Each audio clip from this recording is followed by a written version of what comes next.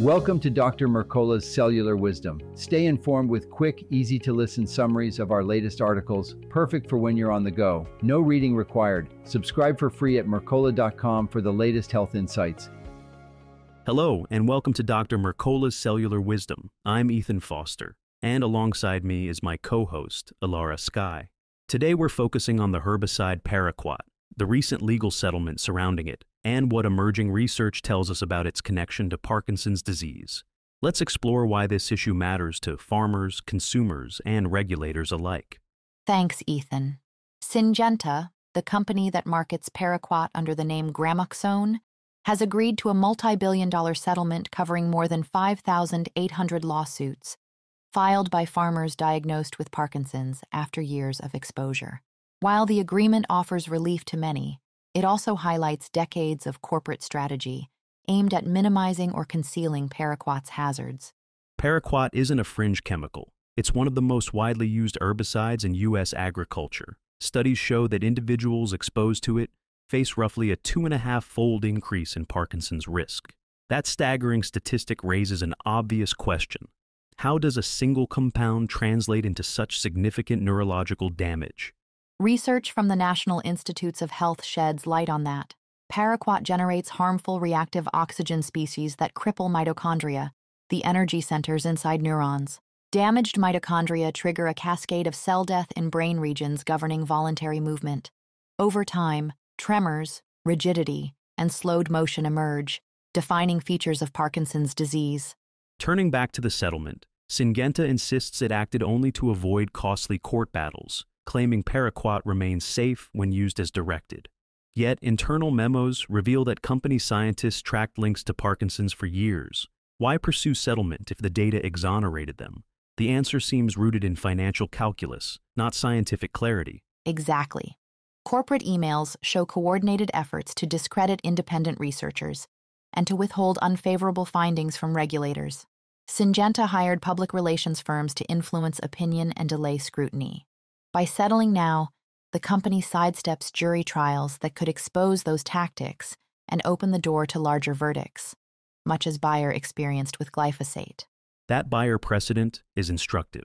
After losing the first Roundup trial, Bayer's stock value plunged and subsequent awards soared. Syngenta evidently concluded that one public loss over Paraquat might trigger a similar avalanche.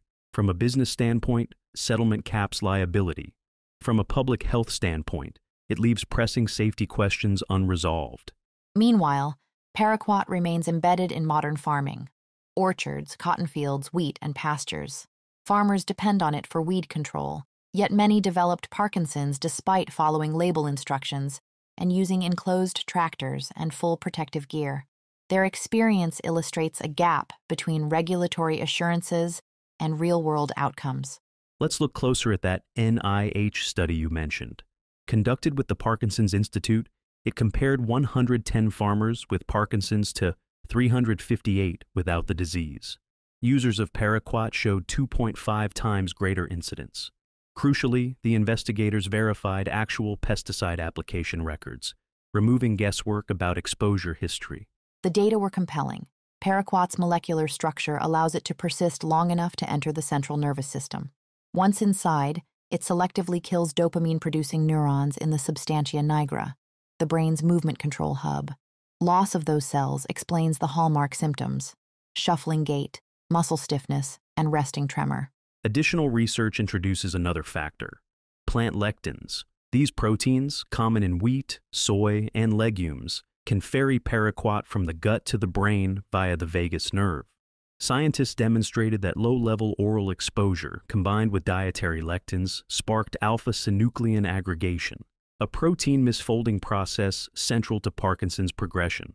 That synergy underscores why even distant low-dose exposures matter. If lectins accelerate Paraquat transport, people living near sprayed fields could face heightened risk simply through dust or contaminated produce.